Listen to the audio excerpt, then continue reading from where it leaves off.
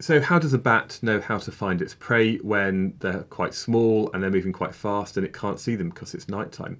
Or equally, how does the boat know how deep the water is that it's floating in? Or maybe there's a fisherman and they want to find out where that shoal of fish is. How does it actually detect what's underneath it? Well, both of these things use this echolocation. Now for a bat, it sends out a really high-pitched signal, above 20,000 hertz. It's actually out of the audible range of humans, but it sends out this ultrasound signal. It comes away from the bat, it reflects off the prey, and then some of that signal is bounced back. And if the bat can detect how long it took for it to go there and come back again, it can then work out the distance. We use the same thing with sonar, so this is using audible sound, and what happens is that a signal is sent out from the boat.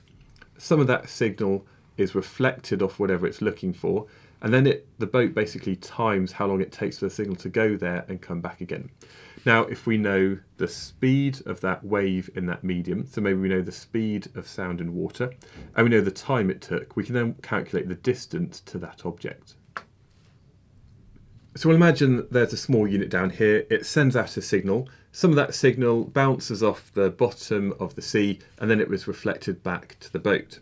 Now, what we might know is that we can actually record the time it takes for the signal to go from there to there and back again.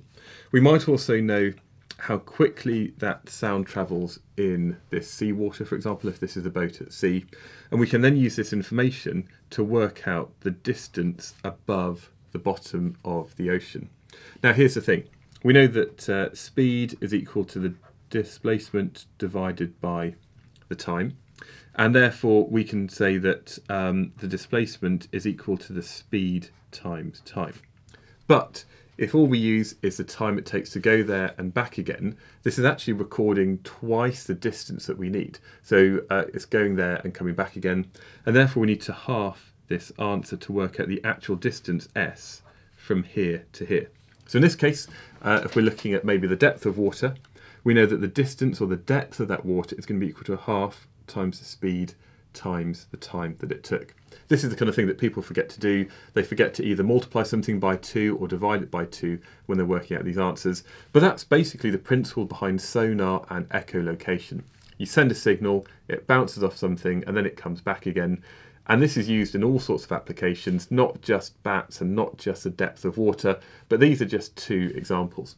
So anyway, that's how you work out the distance of something using sound.